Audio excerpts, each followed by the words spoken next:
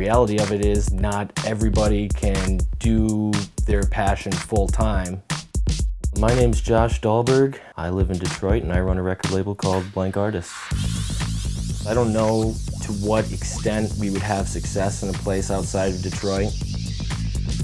I look at it as sort of the wild west of art. You can kind of do whatever you like, but at the same time, to do what I love, I have to subsidize it by working a menial job, much like lots of other people. But I guess the difference between bartending in Detroit and doing it in Manhattan is I don't have to constantly feel like I have to bartend 60 hours a week to, make a livable sort of situation for myself.